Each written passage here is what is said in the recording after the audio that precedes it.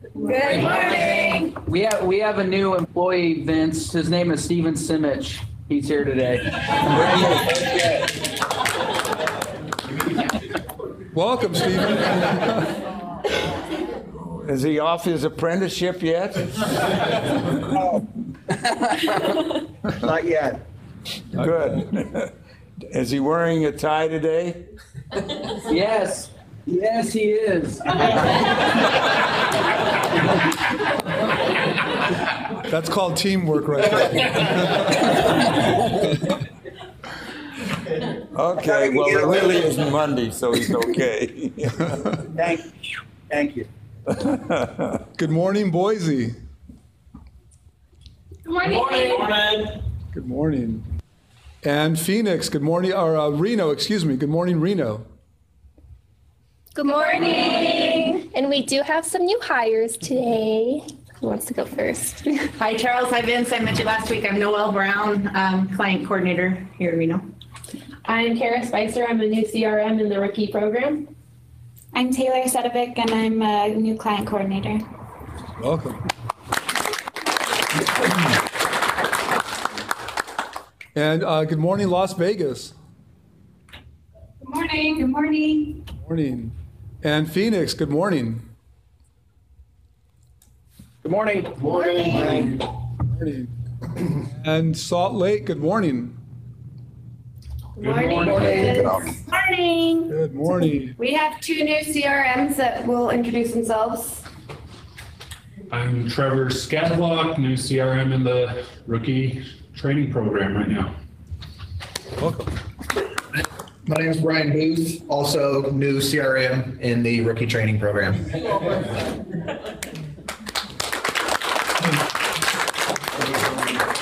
And there's Sue. Sue's in the corner.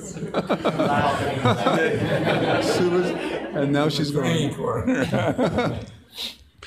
And Houston, good morning, Houston. Good morning. Hello. Good morning. And North Carolina, good afternoon. Afternoon, how are you?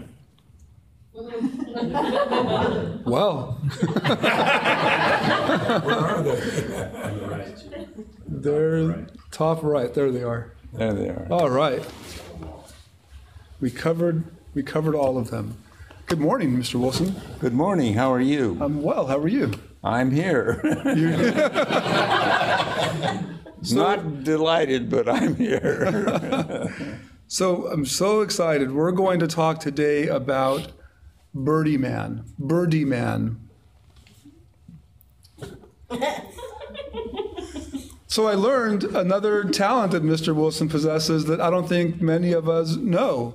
So now we know that you're a poet, but now you're a storyteller. You wrote a book. I didn't write a book. I wrote a short story. When I was 17, I wrote a short story, and it was called Birdie Man. So it was about a golfer who hit a lot of birdies. A birdie, for you who are not golfers, is 1 under par. And it was an interesting story. For me it was, because I had a little bit of help knowing a little bit about golf. When I graduated high school in 1941, I couldn't get a job. So he's driving me crazy to tell about this. I think. Wait, we're not going to go. But the story, the book or the short story, was it inspired by your time as a caddy? I don't know what it was inspired by. I think I would just love to write and do things when I was young, and then look, when you get older, you just sit around and do nothing. 65 push-ups every day. No, I don't do 65. I'm up to 100 now. I mean, give me credit, please. So this golfer, it's a genie in the story, right? No, there's not a genie. It was just a man who could make spells. And so he said, I would love to have a perfect game every day. Right. And he said, careful what you wish for. Right. the theory of the little story was, be careful of what you wish for. And this birdie man ended up, all he could do was every golf game, he would come in with 6 to 8 birdies. No matter where he hit the ball, he would somehow get into the cup. And as a result, he was a champion for 1936, right? Mm-hmm. A little time ago. And so he after winning and winning, he just couldn't stand it anymore, so he quit. So he never played the game again. So it was, be careful of what you wish for, because sometimes it comes true, and that's not what you want. But that was the story. It was called Birdie Man. So anyway, what are we talking about that for? That got the story. That got you and I talking about your time as a caddy that summer in high school. I don't know if many of you know this, but you worked as a caddy, and I've really enjoyed hearing your story about that summer when you spent working as a caddy. Well, in those days, you made a lot of money, you see, because as a caddy in 1941, Summer of 41, you could carry one bag around the golf course, and you got 75 cents. That's for 18 holes, only 3 or 4 hours. So, and if you carried 2 bags, you got $1.25. $1.25. And this is carrying them over your shoulder the whole time, Both right? of them, yeah. You carried them. You didn't go on that. So it was terrific. And if you were lucky and you got friends with the caddy master, then he would give you nice people, and they would give you a tip. And so therefore you could make, instead of $1.25 for carrying 18 holes with 2 bags, you could make $1.50. You got a whole quarter, and sometimes you even got 50 cents because each of the guys would give you a quarter. That was rare, though, you said. Well, yeah, but if you got on the wrong side of the caddy master, you got your $1.25. He knew who wouldn't tip, right? Yeah, well, he knew who wouldn't tip. So I learned at an early age, you want to be nice to your boss. And so the whole purpose of this meeting is to tell you. So we can leave now. How did you support 2 golfers if the ball went in opposite ends? How did you take care of them with the clubs? Somehow you do it. They still do, really. Just ran back and forth? You got to wherever they are, you have to go. And when you, in those days, you got to remember that the bags were leather. It wasn't like a little light canvas bag. They were leather. And so when you're 17, yeah, it was just 17, you can carry a lot of things. And when you need the money, because I was trying to save up enough to go to UCLA, and I needed $27.50 for a semester at UCLA. Your first year at UCLA. How times have changed.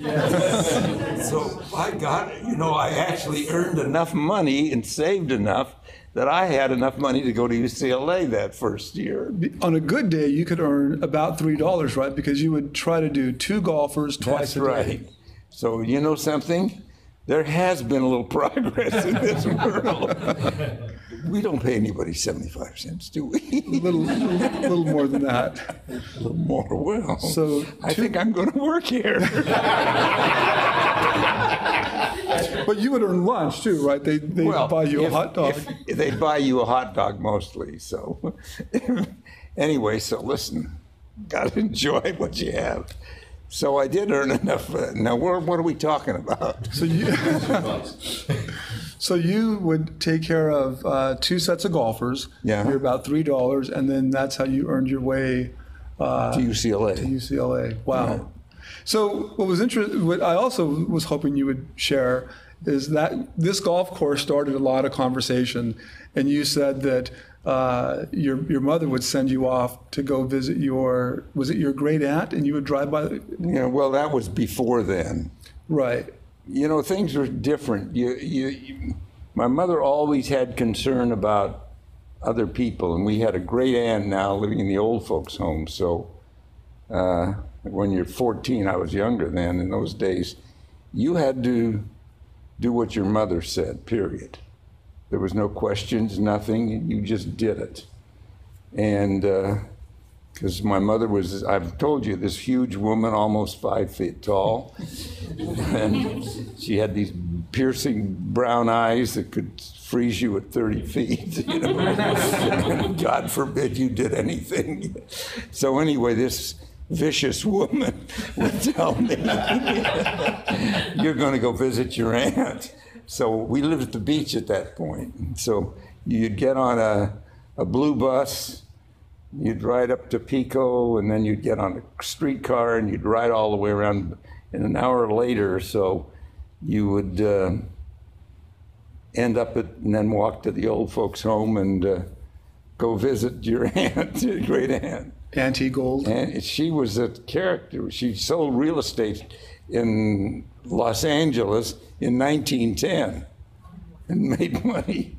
So it's quite an interesting story, because she escaped from South Africa in the Boer War, she and her husband. So it was an interesting, it's a whole different world 100 years ago. So, but anyway, as we were talking about, you know, the bus would go by some of these country clubs, and I'd look and see, oh my God, that's where the rich people are. You know? So it's incredible. This one club we always drove by, and then you wound up caddying there. No, I never caddied there because they paid. The private clubs paid a lot more. Oh, okay. And it was the public clubs. That's what you get into. Yeah. So what are we talking about anyway? Why don't we talk about business? They don't want to hear about business. We did. We were going to talk about leadership. You were going to talk about taking care of yourself. Well, when we're talking, you know, you have to realize that all of us are leaders in a sense. They're people that you assist or work for or look to you for advice. And one of the great things about working at a place where you can use your talents is that you can think of others. Because if you're only going to think about yourself all the time, you really are not going to have much of a life. And we've talked about this, but it's so true. We were thinking about leadership in that. And you were talking about yesterday, Memorial Day. Yeah, we were talking about yesterday, Memorial Day, and how important it was that these wonderful people sacrificed for us. They did quite a job, and in every war and every time, these people have done that. They're sacrificing for us and others. And that's a form of leadership. You've got to realize that if you can help somebody, you're helping yourself. You really are. And I can't tell you how much I think about it on Memorial Day, particularly, that some of the fellows aren't here with me anymore. They're gone. But a lot of them were leaders. I think in terms of when we first went overseas, my sergeant in charge of our platoon, they wanted to make him a lieutenant. He didn't want it because we were in a platoon of leads of intelligence reconnaissance where we did reconnaissance, and he was going to go in the direct. And I think that he was a terrific guy, and he was a great leader for us. But they begged him to do it, so he did. And of course, he was dead within about 3 weeks after he was on the front line and leading another platoon. So you think in terms of the sacrifices these people made. And you realize that if you can do things for others, that's what's going to make it better for you. You've accomplished something. If you're going to just live your whole life for yourself, you haven't accomplished too much. I think that's what I was going to say. I mean, You said, success is what you use to help others. yeah, if you can help somebody else, you're a success. If you're just going to stick by yourself, even with your children or your that, what do you got? You got nothing. But let's talk about business. What do you say? Okay. You were talking about in leadership, how you can help others and what it meant to be a leader. But we also talked about how being active and having a routine plays a big role. You especially, you were going to talk about your routine and how that's helped you throughout your life, having that exercise and reading and body and mind. Well, I think that each one of us has talents that nobody else has. It's your talent, and you should stress what you have, and you should not feel bad that you can't do what somebody else says. But you all know that certain things you do better than others. So those are the things that you should stress and try to improve and do those things. And try to be aware of the world around you, because all of us are citizens of this country. And we have to vote no matter what you do. If you don't take care of the country, nobody's going to take care of you. And on Memorial Day, I think it's important for us to realize how important we are in our own little capacity. We have to think of what it is to be a citizen of this wonderful country. And I think that's, to me, very important. And when you take care of your body and you do better things for yourself and think in terms of others, that's the most important. If you just destroy yourself, you destroy your families, you destroy everybody. And all of us know that somebody in our families, or that is the tragedy of what's happened to them. We're going through a horrible time right now in this country. And we should realize that we're very lucky. I think we've got a family here at the company that's just outstanding. And I want to thank each and every one of you for it, because I see each one of you helping other people. And I can't tell you how much I appreciate that. So before we go, you shared that as a caddy, you would offer advice on the golf course where the ball, the lies, the thing. Well, so what was your best or worst tip based off of advice you gave? Don't listen to me.